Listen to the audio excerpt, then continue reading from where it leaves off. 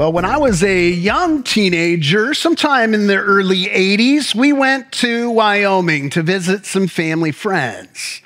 And I never had seen a place so flat and barren in my life. But it was adventurous for us. Seeing antelope for the first time, thunderstorms out in the open prairie and stuff. It was pretty cool. But one of the things we got to do that I loved was we explored a ghost town. There was an old Western town that was all falling apart. And so here's a little picture of a ghost town. That looks a lot better than the one that we saw. And we explored there. We found old bullet casings. We found old pieces of glass, which we, of course, imagined were from the 1800s. Which I'm pretty sure a bunch of them were just 22 shell casings that somebody was shooting at rabbits or something. But we used our imaginations. It was amazing to see this old, broken down place, We went into the old hotel and into an old saloon and all that. And then just down the road, if that wasn't fun enough, we got to dig for fossils. And so we went to this place. There were these layers of sandstone, which you could hit. And this is not me. This is just some kid. Just some kid on some fossil website from the area we were at.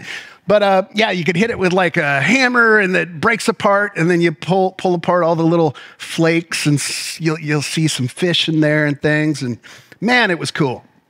But one of the things that you really start to learn after a while, exploring ghost towns and looking at fossils, is that nothing in this world lasts forever. There are whole worlds that we look back on and say, wow, that is amazing. And we imagine ourselves being there, but it's gone forever. Everything changes.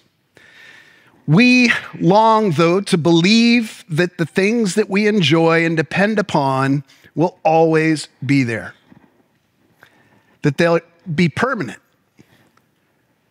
The disciples did too. Check this out. In Matthew 24, when they saw the beautiful temple, it says, Jesus left the temple and was going away when his disciples came to point out to him the buildings of the temple. But he answered them, "You see all these, do you not? Truly I say to you, there will be not be left here one stone upon another that will not be thrown down." One day this magnificent temple would be destroyed and every stone overturned. In 1 Corinthians 7:31, earlier in this book that we're studying, it says, "For the present form of this world is passing away." And so though we enjoy the world we're in, perhaps, the present form of our existence in the world that we experience will one day be no more, like those fossils and like that ghost town. In Psalm 102, verse 25, it says, "Of old you laid the foundations of the earth, and the heavens are the work of your hands. They will perish, but you will remain. They will all wear out like a garment. You will change them like a robe, and they will pass away. But you, God, are the same, and your years have no end." So the good news in this dreary thought of things changing and passing away is that God never will. He is always the same.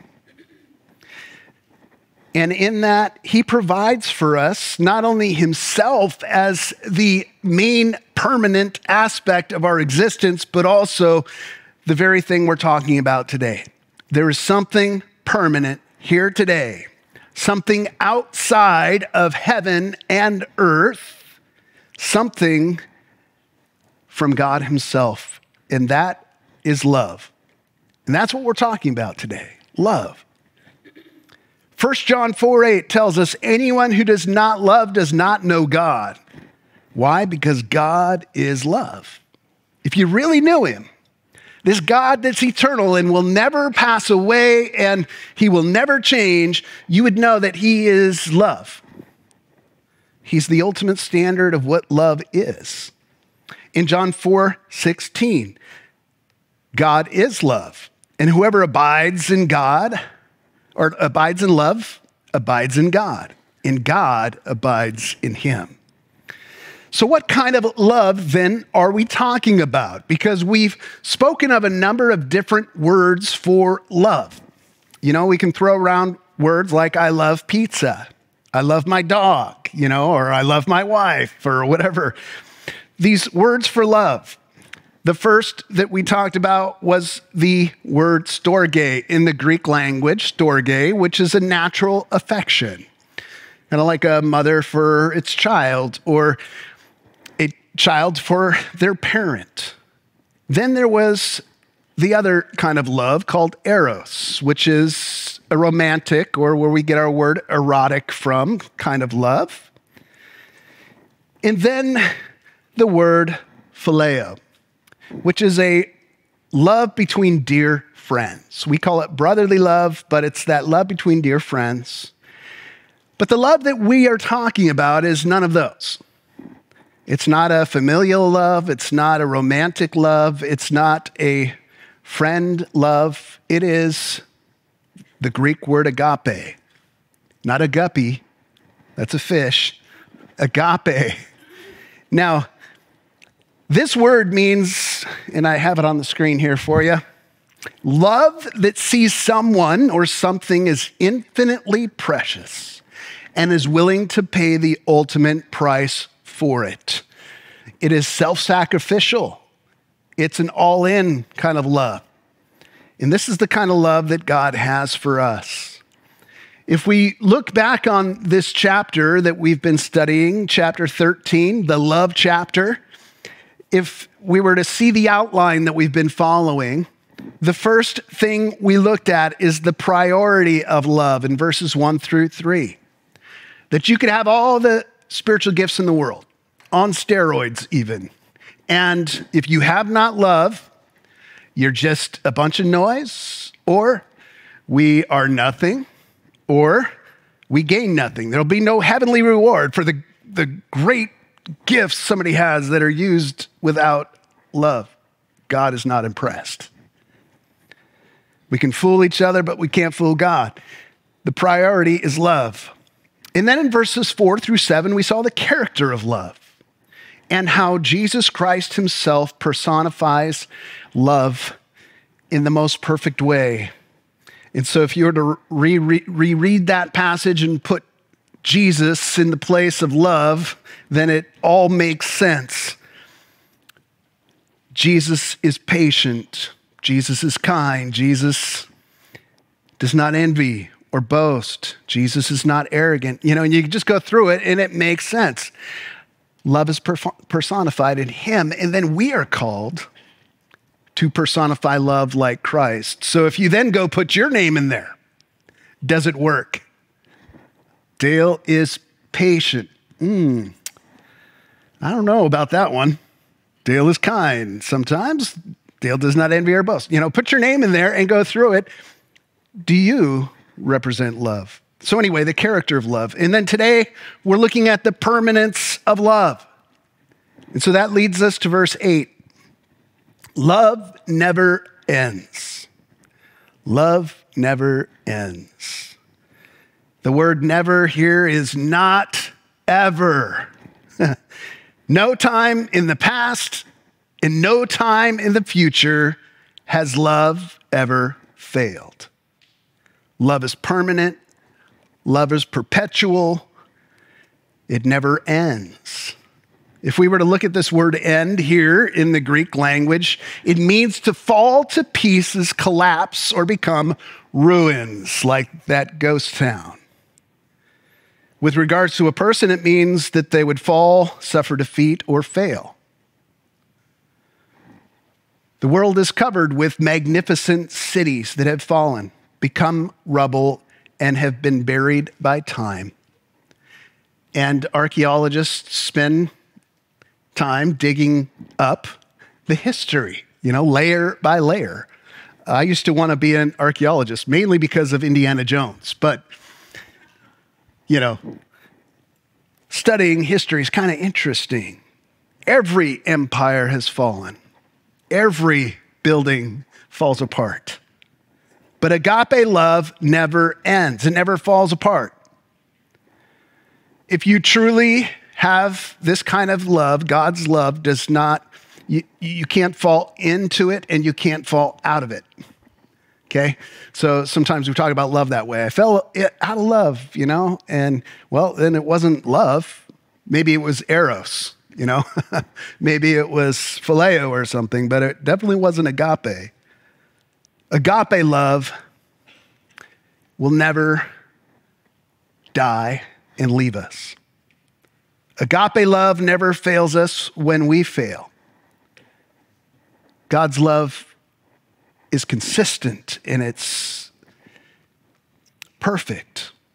God's love never grows cold for his children. Even though he knows you fully. He knows all of your mistakes, all of your regrets, everything that you're ashamed of, the things that you hide from other people so that they don't reject you. God knows it all, and he still loves you. You know somebody loves you when they know you that well, and they still stick with you. That is our God.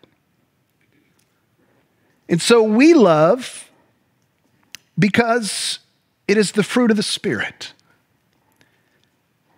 The gifts of the Spirit we spend a lot of time talking about.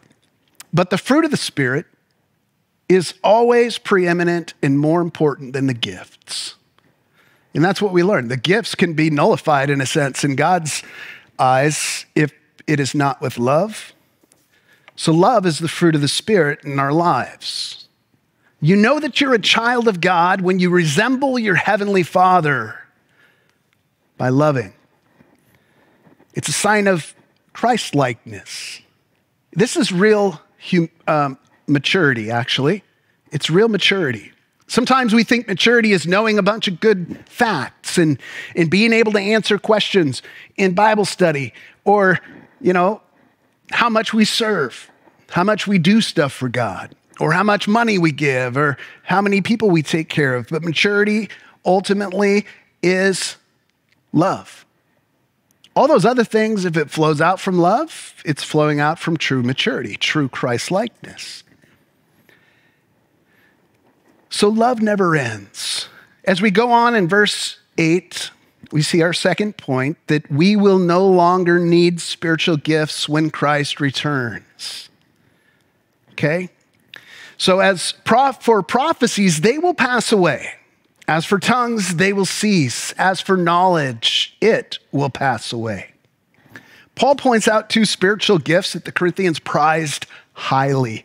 They were really crazy about these gifts. They loved to see them. And if anybody expressed these gifts, they were like held up in high regard. Wow, they're awesome Christians. And those two gifts were knowledge and tongues. And so they thought that was just the coolest thing. And if you could have great knowledge or speak in tongues, that you were a mature believer and everybody wanted to be like you. But Paul says, you know what? Those things are going to pass away one day. They're not as important as you're making them out to be. Paul also points out one spiritual gift that we're going to see in the next chapter that he sees as one of the most useful gifts in the church, and that's prophecy. But he even says that will pass away. So these gifts are going to pass away. We'll no longer need them one day, but that does not mean that they aren't important today. Okay, and so if they weren't important, then God wouldn't give us spiritual gifts, but he has, and there's a reason for it. Spiritual gifts, we're told, are the manifestation of the Holy Spirit in our midst so that we can experience God as we meet together as the body of Christ. The Holy Spirit bridges the gap between heaven and earth, so to speak, through these gifts. And so between the throne of God and the loneliness of earth, God uses spiritual gifts to step into your world. He uses them to bridge the gap between our weak imperfection and his perfection in glory. 1 Corinthians 12:7 says this, to each is given the manifestation of the Spirit for the common good. So what does that mean? Well, when we use our spiritual gifts, God shows up, he's manifested, and he builds us up through one another for the common good. Not so that one person could stand up and be applauded while everybody else are just second-class Christians, but that we together as a body of Christ would build one another up, each using our gifts. That's why the gifts are important. In this age where we await the arrival of Christ, he provides us with the helper, the Holy Spirit, with his presence, and he even calls us individually the temple of the Holy Spirit, our bodies, as well as the church is the temple of the Holy Spirit. And so we experience God here together. We build one another up. Without love, these gifts do not correctly represent God. And so sometimes people get disenchanted with church, right? Sometimes it's because of their own sin, maybe, and they don't want to have to face it. But other times, perhaps, it's because love has been put on the back burner and performance has been put on the front burner. Well, in verse 9, we've been told these gifts will pass away, but it says, for we know in part and we prophesy in part, but when the perfect comes, the partial will pass away. So we live in a time right now that our relationship with God is only part of what it will be one day. This is not all there is. It is going to be beyond your comprehension, so much better and more glorious than any human mind can imagine. And so what we have right now is real, our relationship with God, and he is present, and it is powerful, but there's so much more that's going to blow your mind. What we have here is called partial, which means we're lacking full potential. What we have right now is not fully adequate. So this condition of imperfection, and sometimes you feel it. You know, I wish I could just get a hug from Jesus. You know, have you ever thought that? I wish I could just see him, you know? This condition of lacking the fullness will one day be gone, and we will have the fullness. And that's what it speaks of. Perfection one day is coming, and it is close. It is near. When we're looking at this passage, sometimes we miss this, but this is clearly an eschatological context. Well, what in the world does that mean?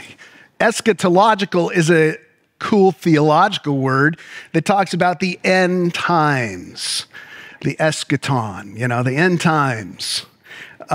This passage speaks of the end times. It's speaking of the end of this age, that it will be gone one day, and the beginning of something completely new.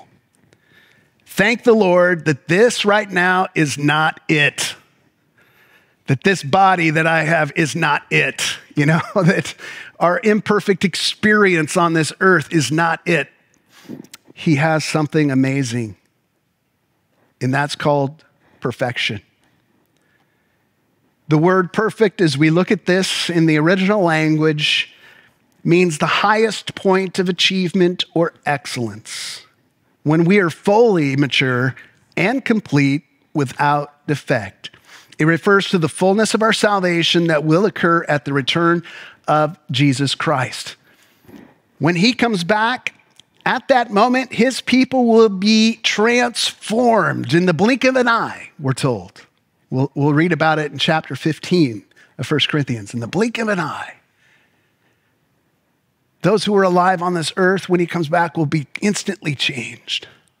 And we will be glorified and given that heavenly body that will be an eternal body. And not only have the desire to fellowship with God and to obey him, but we'll have the absolute ability to do it. because this sinful body will be done away with. Perfection will come. Spiros Zodhiates in his Greek dictionary says this: Teleon means the final destination of the believer. That is heaven, as contrast to the full age in knowledge and understanding. Teleon indicates the ultimate goal of heavenly perfection as contrasted with the immediate and merely partial experience of saints on this earth. It refers to what we call theologically as glorification.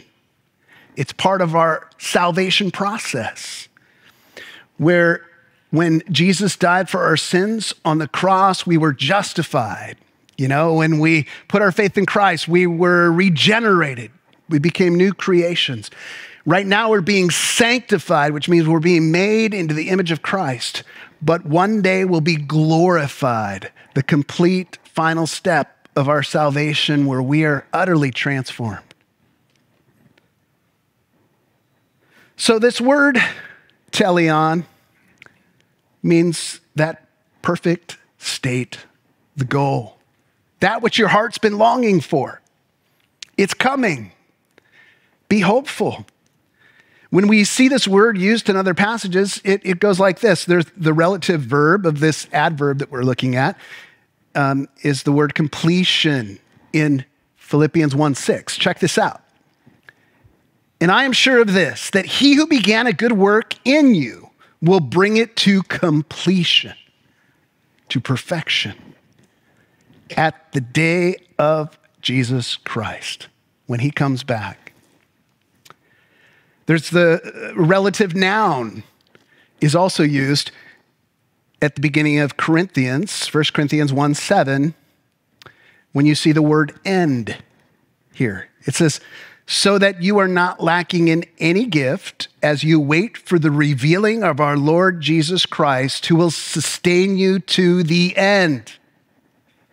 He will sustain you until perfection. The frustration you feel, the failures you experience, God's love and his presence and his power will sustain you until he gets back. He'll sustain you guiltless until the day of our Lord Jesus Christ. Man, that is good news. And this is all based in his love. His love will bring us to that point. And so perfection begins when Christ returns. He will show us personally who he is. We'll see him with our eyes. He'll reveal to us what his word is from his mouth.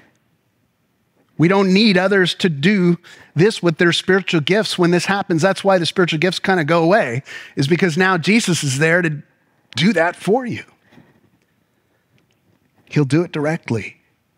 And so in verse 11, it goes on, when I was a child, I spoke like a child. I thought like a child. I reasoned like a child. When I became a man, I gave up my childish ways. Okay, so the word child here is interesting. It's from two Greek words. It's from two words. One means not, and the other means word. Not word, which means somebody who's so young they can't speak yet. But they do speak their own language, right? We used to joke around and call my daughter's language Abanese. She had her own little language. You know, she didn't have the words, but she had the noises, and her mind knew exactly what she was saying, right? So it's a child that's still unable to speak, very young, often still nursing and dependent on milk. And so Paul says, when I was a child that was unable to speak, I spoke like a child.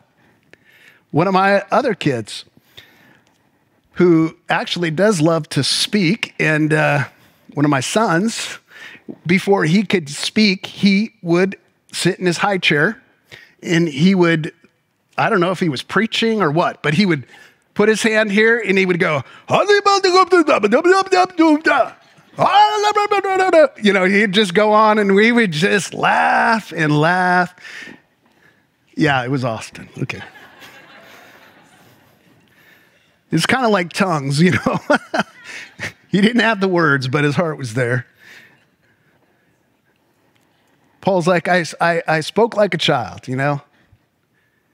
And then he said, I thought like a child. You know, when a child, their state of mind is different, you know. It's how they see and understand things as a baby. They want to explore an object. You know, you might search on Google to explore an object, but a baby, if they want to explore an object, it goes in the hand and then to the mouth. And their little tongue goes all over it. You know, that's their thought process and exploration. Then they reason differently. Paul said he reasoned like a child, which is the way a child judges things or decides things or arrives at certain solutions. And so they might reason in their little minds, you know, mom must not love me if she leaves me alone in my room by myself. Well, you know, their reasoning's off, right? Or if I throw a fit, then I'll get what I want, you know, and they learn real quick. Sometimes it actually works. Other times it doesn't, but they still try. But Paul said, you know, I used to be that way, but I've put it all aside when I became a man. Now, most of us men have given up childish ways, but, you know, once in a while, our wives might say something different. But all those things are entirely appropriate for that age. Entirely appropriate, but not for an adult. And so Paul says, when I became a man, I gave up my childish ways. Though every one of those stages of growth is necessary for proper childhood development, we are expected to advance beyond it. So no longer do we need binkies or onesies with little snaps in the back. All right, I guess some guys have those. We don't need teething rings. We don't need baby diapers. We don't need cribs, strollers, car seats. We can go on and on and on. All those things we've done away with. And thank the Lord. I mean, we have much cooler toys now, right, guys? Power tools, cars, trucks, whatever. Spiritual gifts are like those childish things.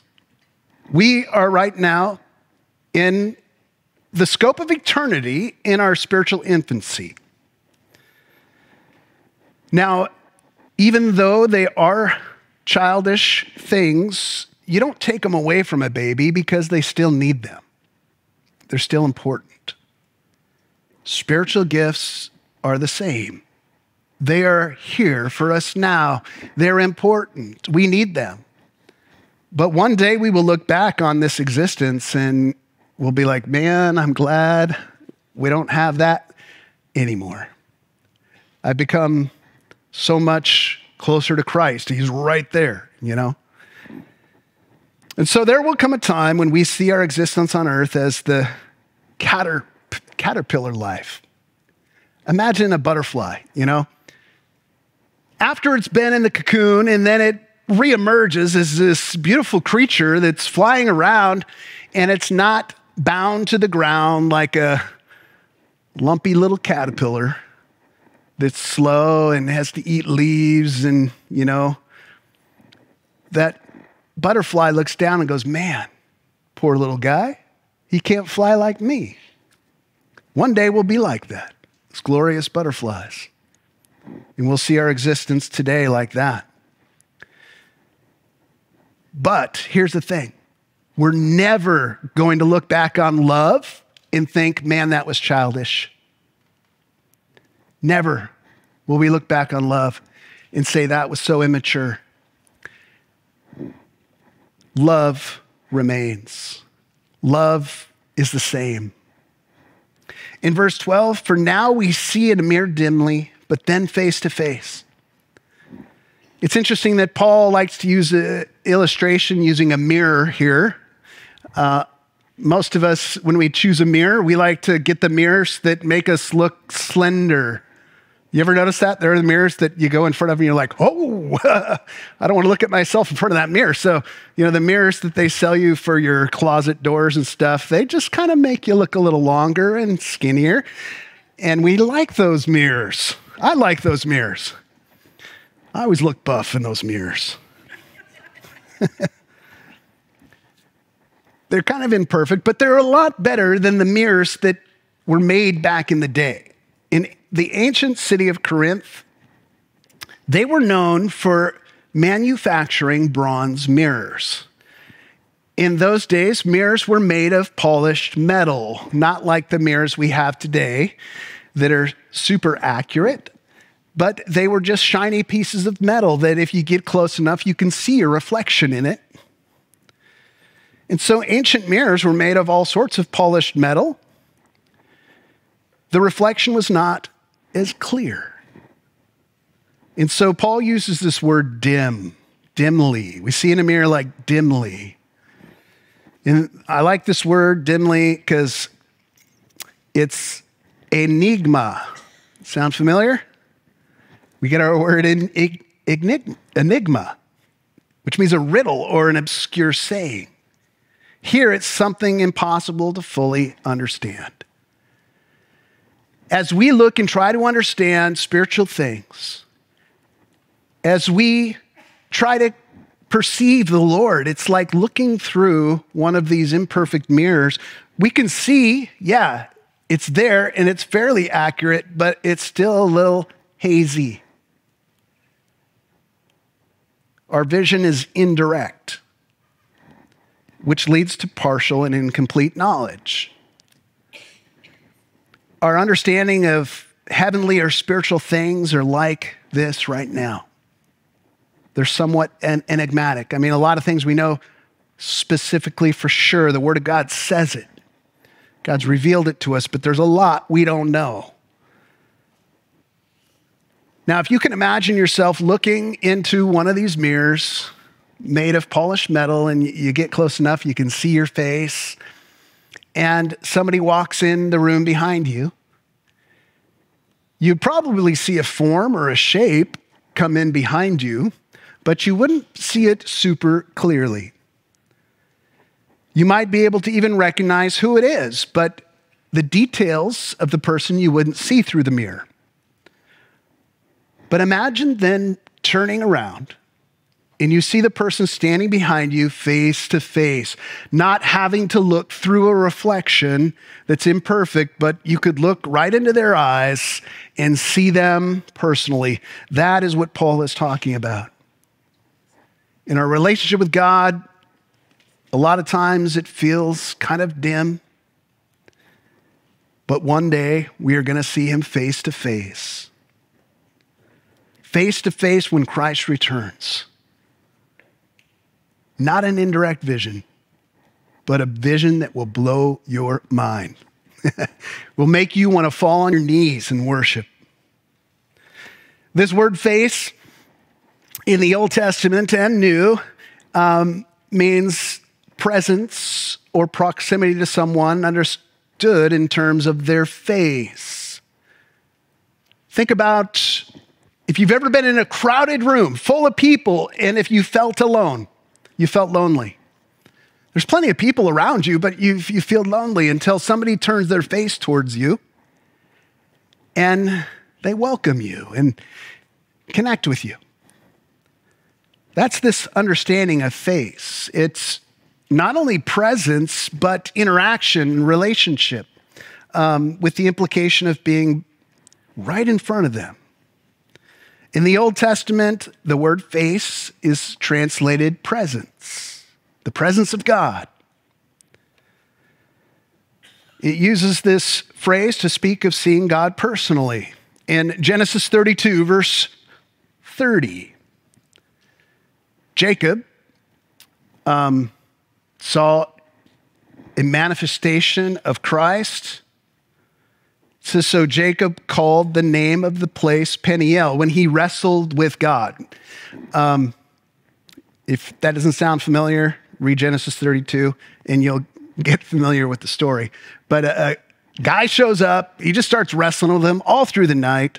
And then he says, bless me. You know, he realizes that this is somebody special. And he called this place Peniel, where he wrestled with God through the night. It says, for I have seen God face to face, and yet my life has been delivered. In Exodus 33:11, speaking of Moses, it says, thus the Lord used to speak to Moses face to face, as a man speaks to his friend. When Moses turned again into the camp, his assistant Joshua, the son of Nun, a young man, would not depart from the tent. I always love that picture of Joshua. That interaction between God and Moses is so powerful. Joshua just sits there stunned, you know? It's like, I just want to be here. I just want to hang out. Sometimes it's like that after a good church service. People just want to hang out. It happens. In Judges 6:22, then Gideon perceived that he was the angel of the Lord.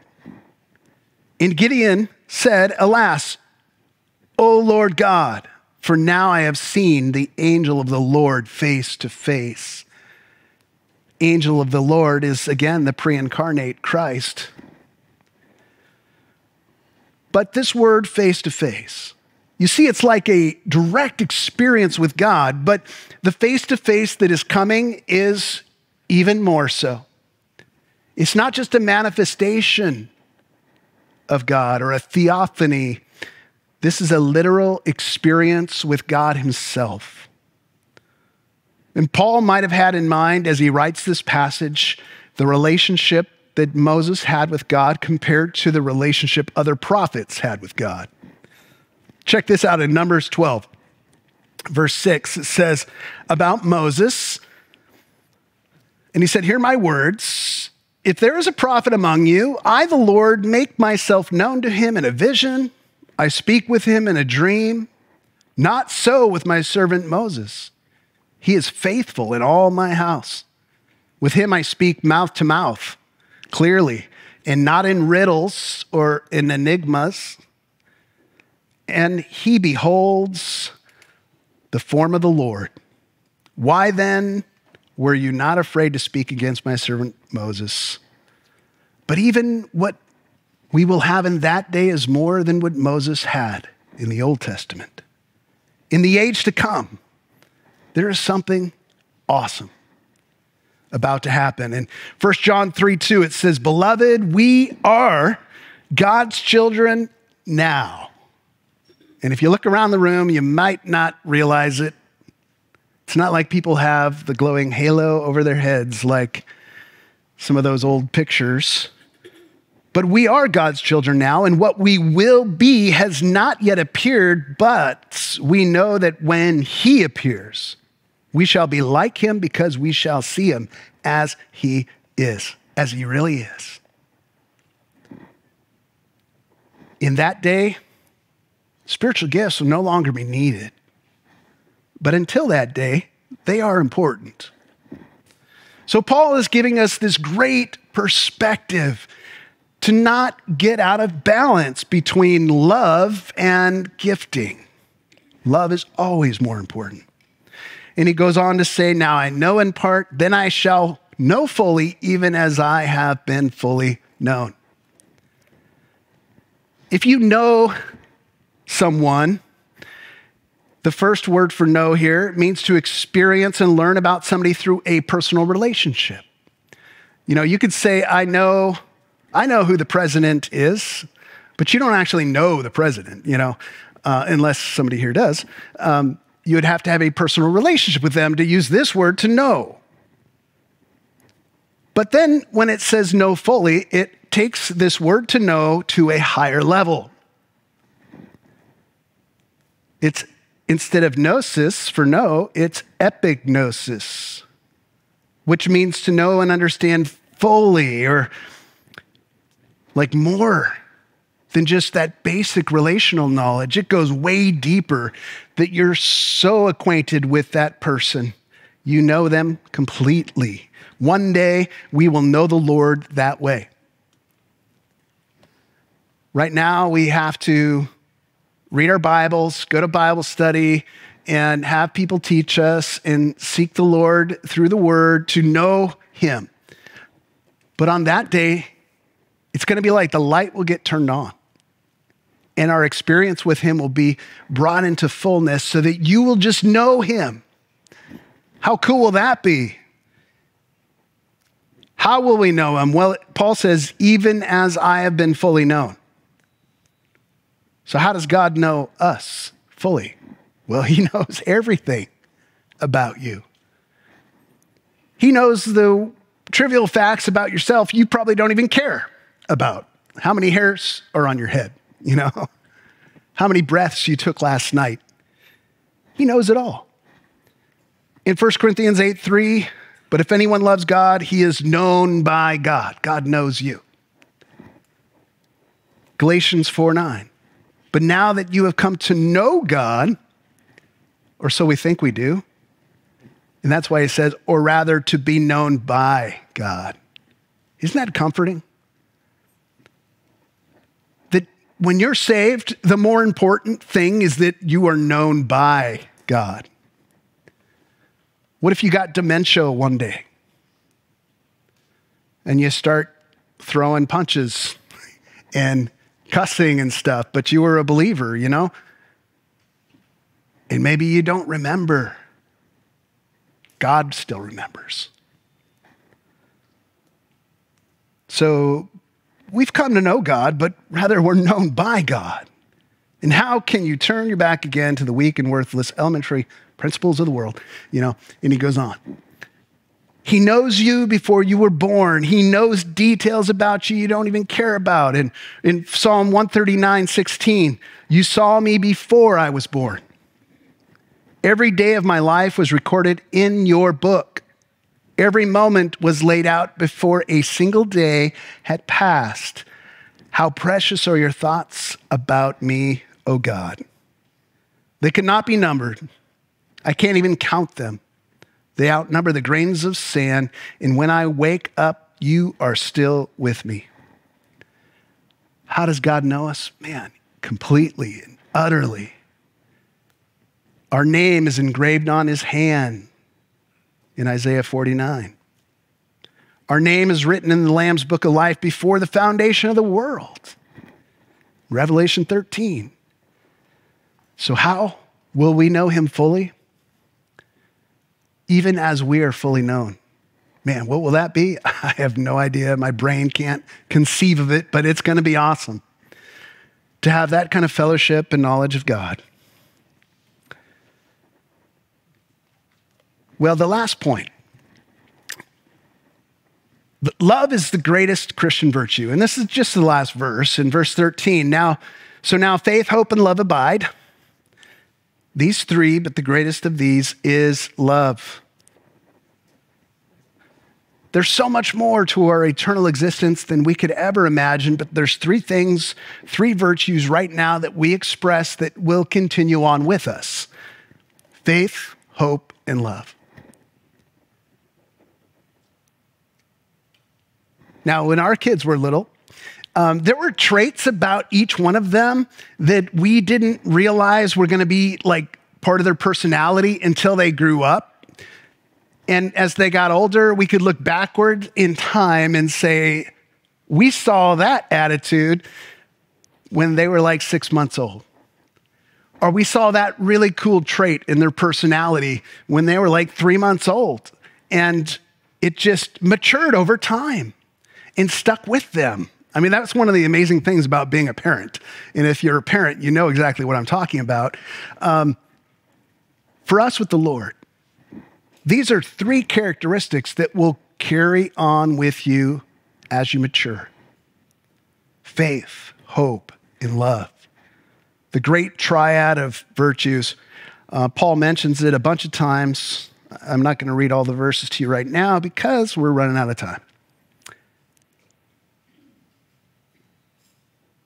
Now, faith and hope were already part of the definition of love. If you were to look back in verse 7, love bears all things, believes all things. There's belief.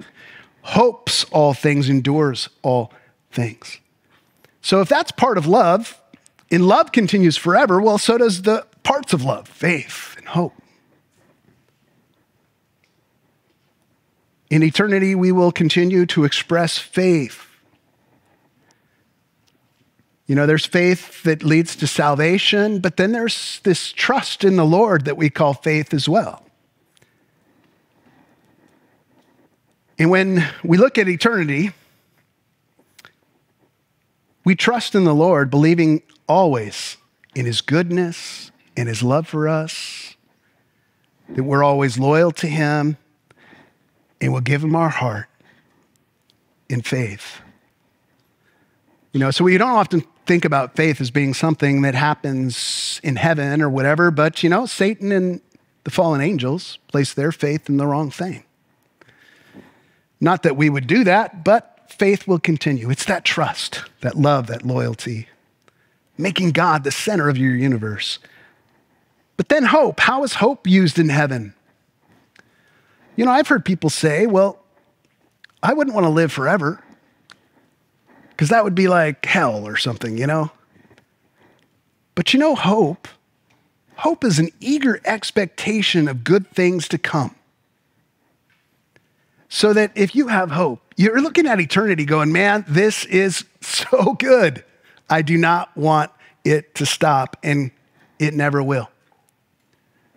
You will never be in that place in eternity where you're like, man, I wish I just became nothing. You'd be like, man, I wish I could just have more to worship God with. More. So there is hope in eternity, but there's also love. We will continue loving God. He will continue loving us, and we'll continue loving each other. If you didn't get it right down here, you have all eternity to get it right up there. We're going to be with each other. We'll be with the Lord.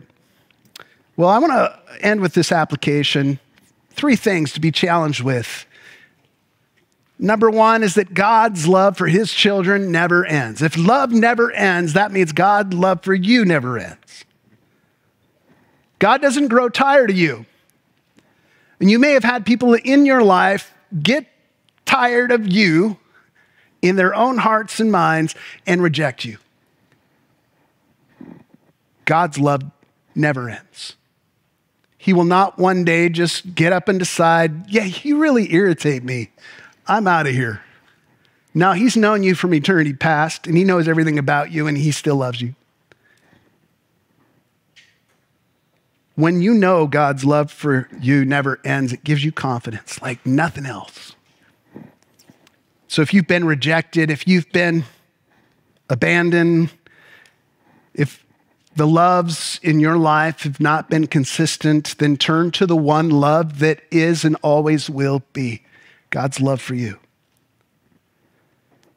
Rest in it. Rejoice in it. Number 2, love is the only lasting investment in this life. And man, if you've been riding the stock market roller coaster the last year, you know how important putting your investments in the right thing can be. And I would encourage you, because love is the greatest, it's the greatest thing that we can do. One day when we stand before God, he's not going to judge you on how cool of spiritual gifts you had. It's how you use them in love. If that's true, then how are you investing in love today? In your love for God? In your love for one another? I mean, money's going to disappear. Careers are going to end. Success will be forgotten. Places that are named after important people will be renamed. The only thing that lasts is love. So are you investing in it? Your time, your energy, your resources, your prayer, your gifts. Well, then lastly, love is the perfect way to function in an imperfect church family.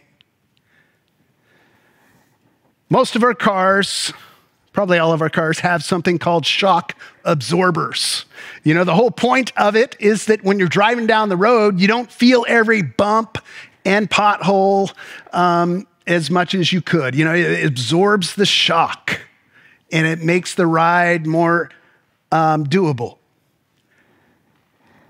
Love in a church where people offend you, people might fail you. And if you've been around long enough, you learn leaders are not perfect. And we can get really critical or even cynical after a while. But you know, when love is there, love is like these shock absorbers that can take all those hits and continue on faithfully loving each other until that day when perfection comes, you know. But until then, are you practicing love in the body of Christ? Or do you feel every little bump? So that on your way home from church, you're like, could you believe what that person did? Could you believe that? And we get so uptight and hurt and whatever. But man, love overlooks a multitude of sins. Love covers over a multitude of sins, you know? So love is the perfect way to function in an imperfect church family, and the church will become more mature when we love. So love will never end. Praise the Lord. Okay, let's pray. Lord, we thank you for your love, that you are the ultimate standard of love and nobody else. And for that, we praise you. We thank you, and we pray that we would resemble you, our Heavenly Father, in the way that we live on this earth. We look forward to the day when you come back and perfection comes. Lord, there's just so much more. Pray for anybody that's bored in their relationship with you, that they would be inspired today. There's so much more.